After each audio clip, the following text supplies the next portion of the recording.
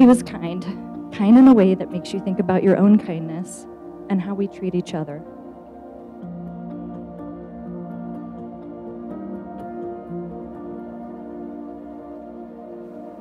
He was forgiving. He was forgiving of cancer, as hard and tumultuous as it was. Cancer was not going to define him. Instead, he decided to share his story and help millions of people and save lives. The only difference between Jordan and I is that he could ride his bike faster, go off jumps farther, always beat me at video games, and run up trees and do backflips. I always looked up to Jordan because he was capable of doing all the cool things no one else could do. I wanted to be like Jordan so bad. I remember begging my parents for months to let Kim bleach my hair blonde so it could be like Jordan's. He was thoughtful. He always wanted us to be comfortable, no matter how uncomfortable the situation may be. He always wanted and told us, "I love you," after every visit, and hugged you as though it may be the last. Whatever it was, Jordan was always there to remind me that I could achieve more than I thought was possible. When I think of one word to describe Jordan, the first word that comes to mind is fearless. His fearlessness was apparent in the outlook he had on life. He didn't think any obstacle was too big to overcome. And if he got an idea, you know damn well he was going to try it. He reminded us many times this last year through his music, "I just want to live," and by saying, "I'm going to help someone else by going through this." He would say, "It's going to be okay," even though it wasn't okay.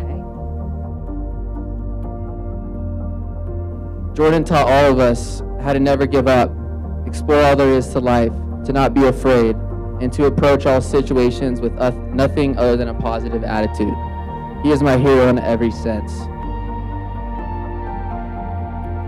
Jordan has affected countless people through the way he lived his life in the area of cancer awareness. His efforts, attitude, and perseverance has saved many lives and will continue to do so in the future. His smile. He had the best smile. Jordan's smile was and still is infectious.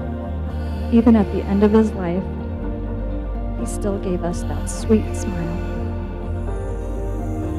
Battle cancer and to maintain a personality from which others derive the nickname Sunshine speaks to his attitude, composure, toughness, spirit, and his determination to press on through extremely challenging circumstances that he was given.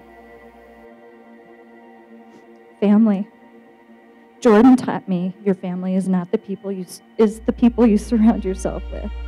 This may be your actual family, but it also includes your friends, and they should be respected and loved as so. Jordan made me want to work harder in sports and in life. He taught me to never give up and to look for all the good in situations. He made me laugh when he was at his worst. And that is the Jordan I will always remember. That is Jordan Strong.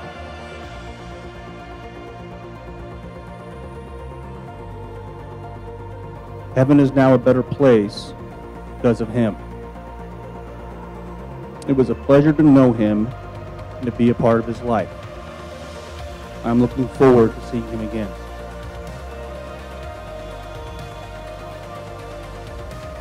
Jordan was loving. Jordan wanted us to love and be loved as one. Let's all honor him as we move forward in our own lives with love in our hearts, mind, body, and soul.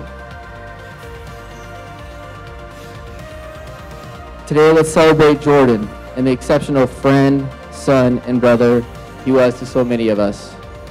Thank you, Jordan, for showing us what a warrior spirit is and how much it can change lives for the better. I'm so grateful to have known such a beautiful soul.